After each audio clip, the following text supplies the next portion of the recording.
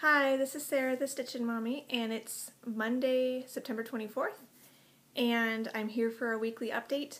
Not a ton to show, but just what I've been working on stitching-wise and what I'm going to work on this coming week, which is what you're here for. So first off, I want to share the winner of my free chart, The Falling Leaves, which also includes this Enjoy Nature, I think is what they're calling this one. And I did random number generator, and there were 17 entries, and it actually chose number 1. So Victoria Coleman, let me know your address. I will comment on your comment.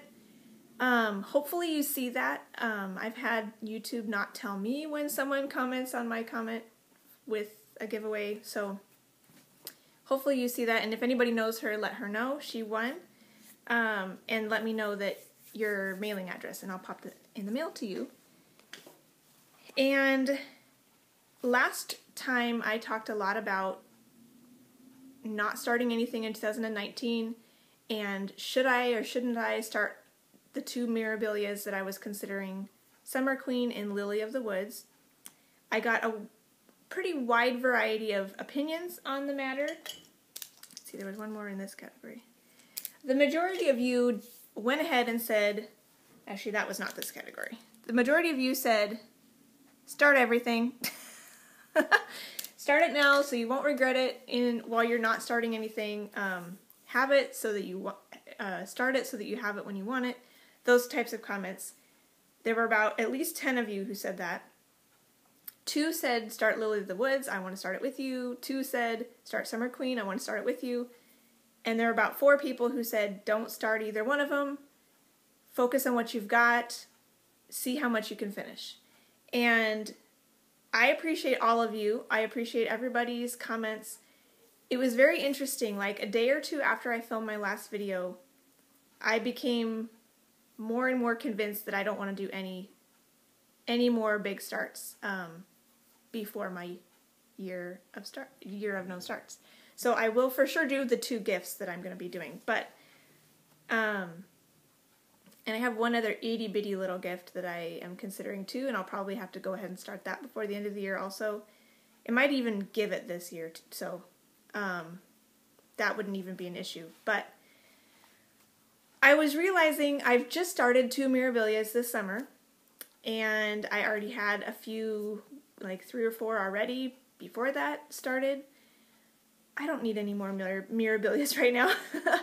If I want to see progress on the things that I have, I need to focus on the things that I have. So I am really strongly leaning towards not starting either one of those Mirabilias, and instead I could use them as motivation in 2020 to reward myself for having a year of no starts and presumably a few finishes.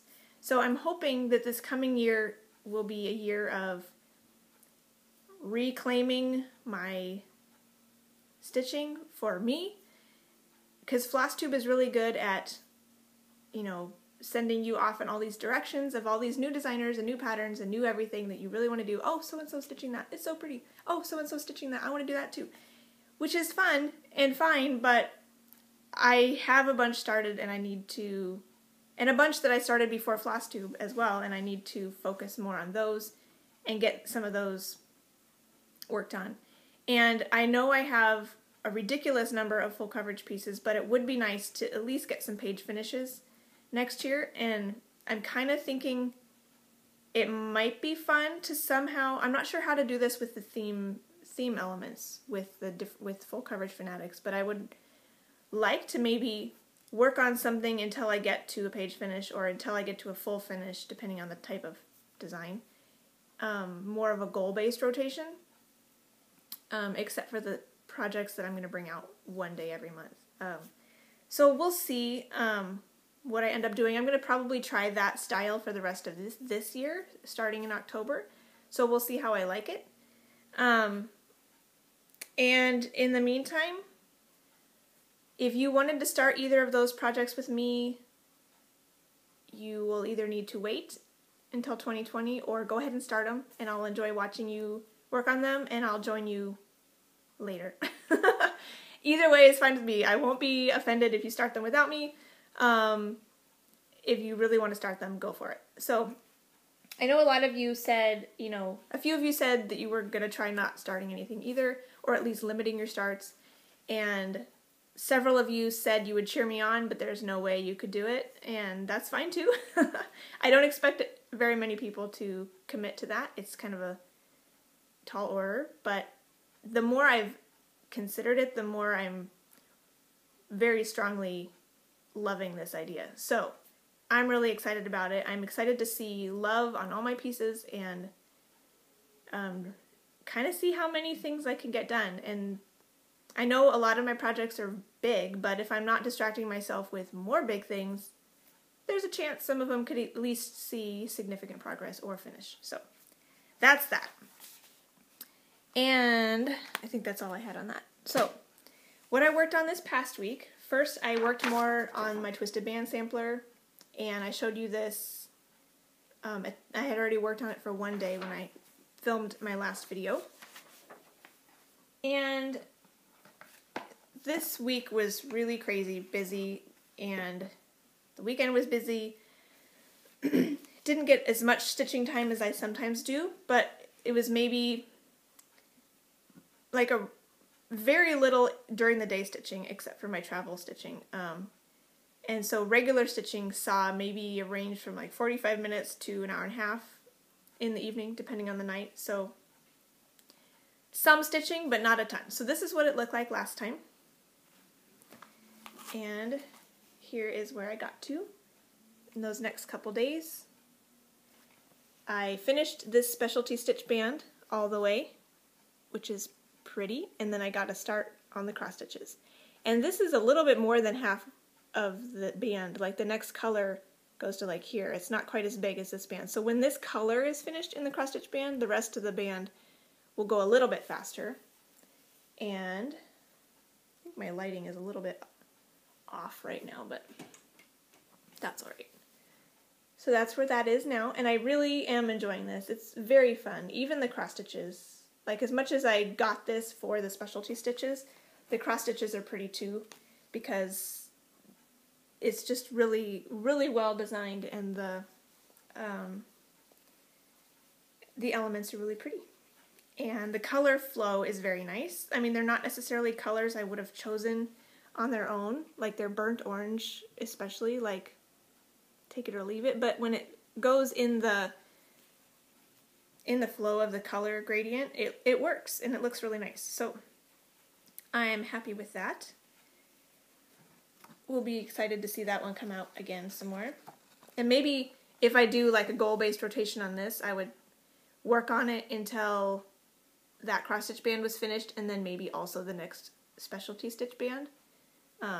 Before I put it away, that kind of concept for a goal-based rotation.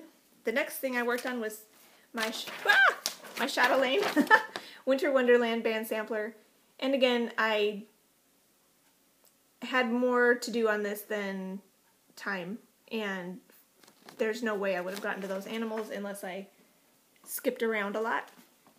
And I kind of want to complete down as I go. So there's still more to do in the little scene. But this is what it looked like before. And here it is now. So when I pulled this out, I worked on the Gloriana in this tree and this tree and the rest of this tree. So all of the Gloriana, it's the color forest. It's also the color in this border. The Gloriana is a really pretty dark green / brown with, you know, a good amount of variation. So that's, and of course it's a silk, so it's heavenly to work with. So I really enjoyed that, and it was nice just to focus on the one color. And then when I was done with that, I came back up here to the house and did some of the brown in the roof and the black. Some of that brown came down here.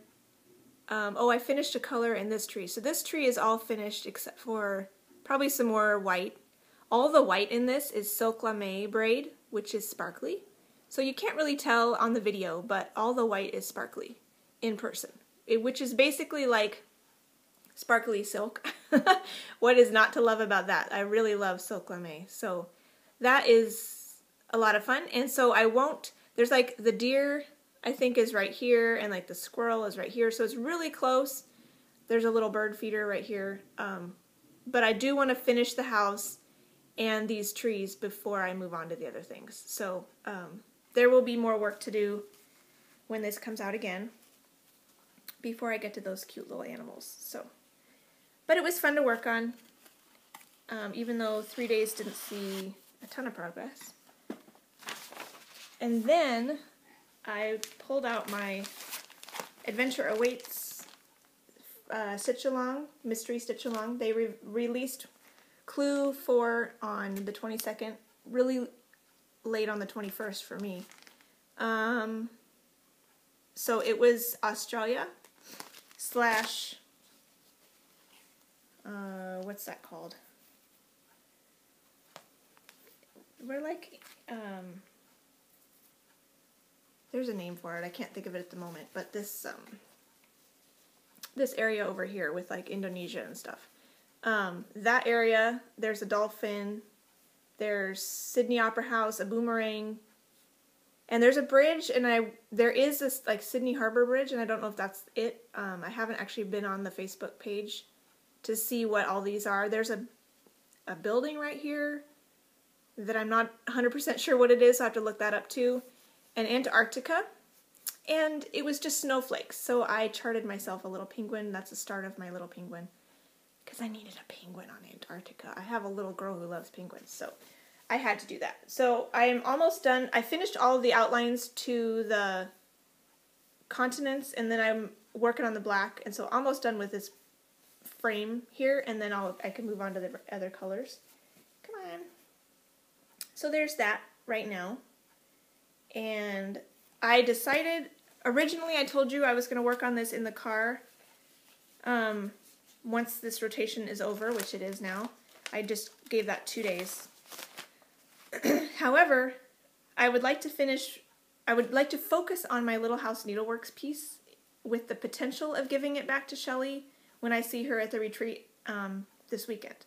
So I'm going to hold off on this until I finish June, I'll show you that in a minute. When I finish that, then I'll pull this out, and to get it done before the next Clue comes out at the end of October.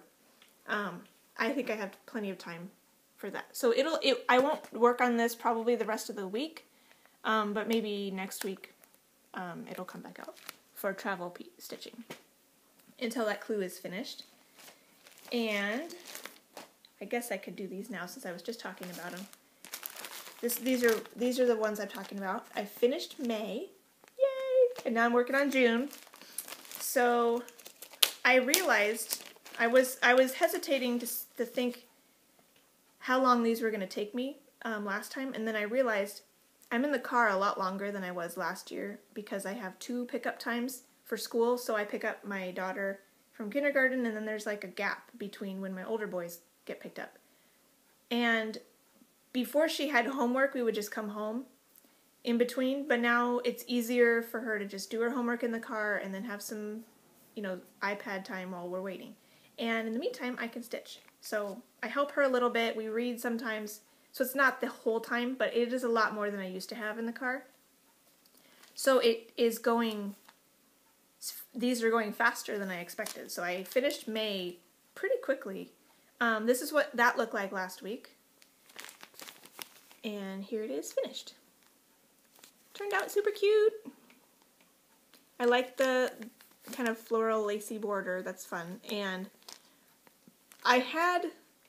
this flower had a red center like this one. The whole thing was completely charted differently than the picture. The picture had white letters with a green stem for the Y and a white flower with a yellow center. My white doesn't show up that well. It looks more like that, like on this, because it's like light gray fabric. So I didn't want the May to be in white. I didn't think it would show up. So I made the May blue.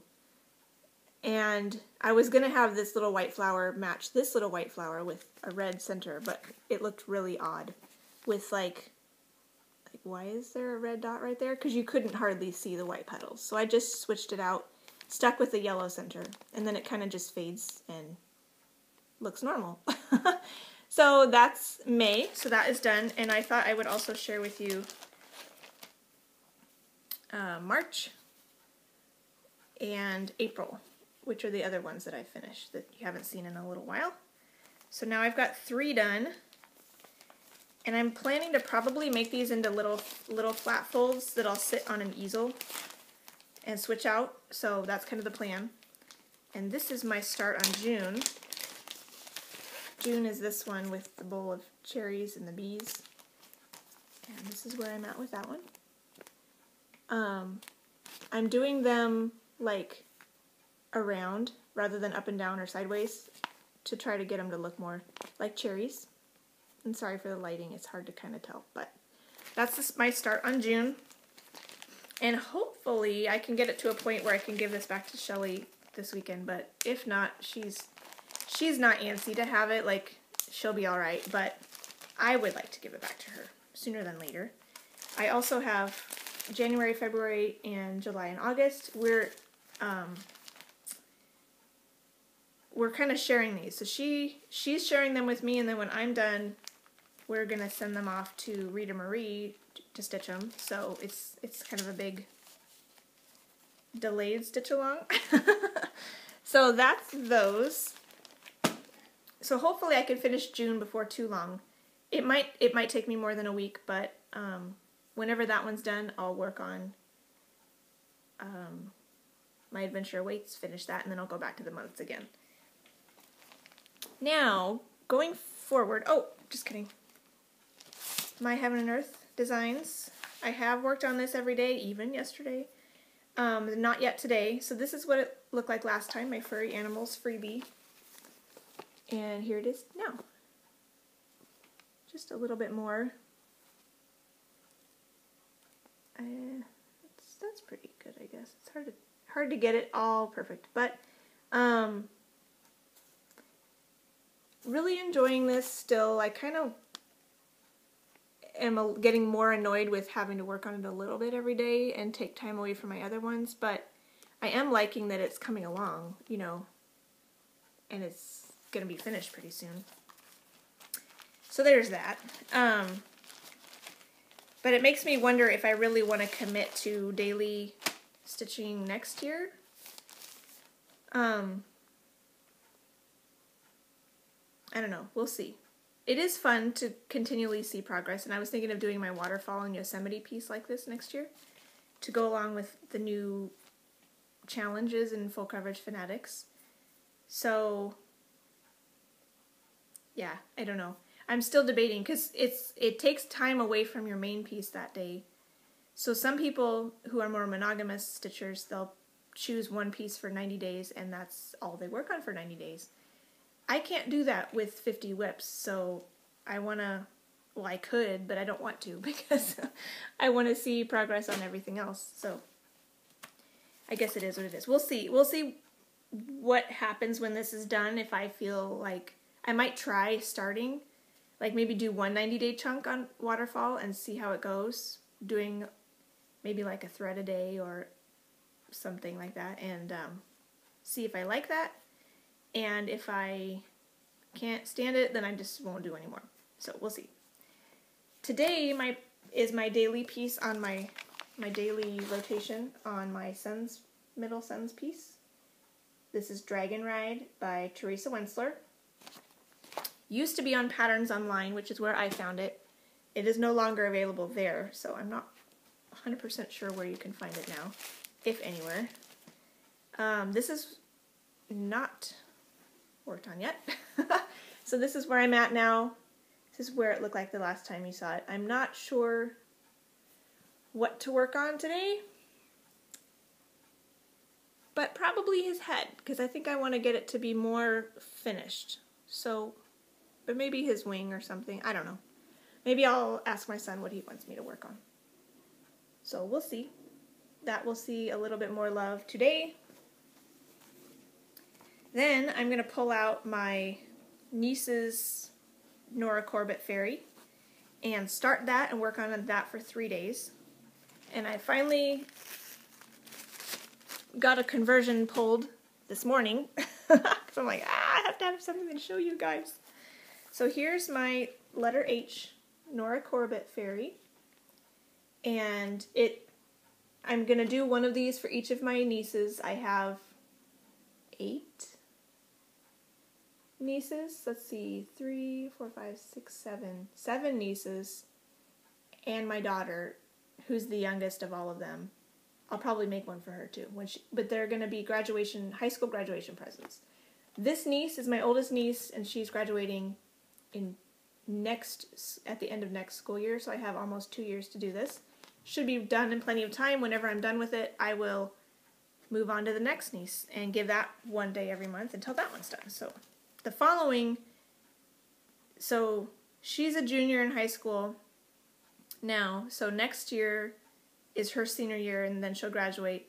2 more years after that is the next due date for these nieces, but there's 2 that year. But even still, I think I have plenty of time. So this is kind of what I came up with. Hopefully I can show you this pretty nicely. They're all bobbins, so I can't really hold it up perfectly for you. There we go. That's kind of what I came up with for the conversion. This one is for her dress. It's called Mustard Shades by Victorian Motto. These I'm not 100% sure of. Eve's Leaves is what was called for, and I actually had that one. And I went with Baby Spinach for the darker color. It's not quite as dark as I was wanting, but it goes really well with the other one, so I think I might stick with that. Old Salem Spell for the letter, and then the same colors for the wings and her hair and skin that I did on my S fairy. I just stuck with all the same conversion on that one. And this is Water Lily Linen by probably Witchell, because it feels kind of stiff. So that's the called for linen, and I have all the called for beads and Krynic, so I'll do that. And I will probably bling up her wings as well. If you remember, on my S, I did 1 strand of floss and 1 strand of blending filament for her wings. And I'm tempted on this one to try 2 strands of floss and 1 strand of blending filament, because I realized after the fact that I think that's might have been what I did on my Midsummer Night's Fairy by Mirabilia. To see how that looks. Because I noticed with my S fairy, when there was an equal amount of thread and blending filament, it changed the color significantly to be quite bluer. A lot bluer than I expected, because the blending filament had a lot of blue in it. So if I do 2 strands of my chosen thread and 1 strand of blending filament, it will be somewhat sparkly, but won't change the color of the intended colors quite as much. So I'm going to try that on this one and see how that goes. I'll probably do what I did on my S, and I'll find the center and then count up and work from the top down. So that's my plan. So I'll start her tomorrow and work on her for 3 days, and then it will be time for my stitching retreat. And I'm going to bring my Snow Queen to the stitching retreat. So here's where this is at now. Almost to the bottom. There's a little bit more snow down here, but I've got holes in her dress that I need to fill in, and a little bit more sparkle to add, a little bit more of the tree to finish, and the snow on the ground. So there's a good amount, but it does work up fairly quickly. This is on 14 count blue, light blue Aida that I got from my grandma's stash that she gave to me. It's, as you can see, quite tight on the edge, just like a 1/2 inch margin, but I'll probably be framing it myself, so I'm okay with that. I'll make it work however it needs to be. So this will be coming with me to the retreat, and I'll work on that for 3 days. There, it's also going to see 4 days at the beginning of October. Not immediately, not till the 3rd. So that will see a lot of love in the next few days, or the next couple weeks. So that'll be fun. And I think that's all I need to show you. So at the retreat, this morning I was just starting to think I need to write down what I need to bring. I'm going to bring some snacks and tea and stitching, and not sure. I suppose I need clothes. So it'll be fun to go there and meet some people and stitch together, see what everybody else is working on, and I'm really looking forward to it. So I will be able to share with you about that tomorrow or next week. If I am totally having a retreat hangover next Monday, I may not film until Tuesday, but sometime beginning of next week I'll come and share with you what I've done and how the retreat went. I don't know that I'll do much in the way of filming, unless Shelly has something she wants to film on. My phone has very little space. It's dying. So I can't film on that. I don't want to bring my iPad because my kids are going to need that while I'm gone.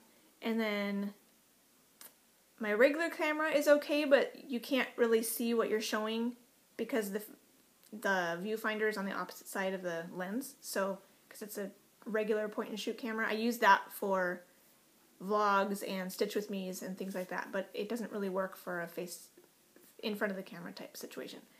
So I will be rooming with Shelly, Key X Stitch, and so if she has a phone or device that she wants to do like a joint Flosstube, we may do something like that, and then I can direct you to that if she posts that on her website or her Flosstube. If not, I will just talk about it and show you what progress I made and talk about who I met and all of that. So in the meantime, have a wonderful week and enjoy your stitching, whatever you plan on doing. And Victoria Coleman, let me know your mailing address and I'll get that falling leaves in the mail to you. And I will talk to you later. Happy stitching!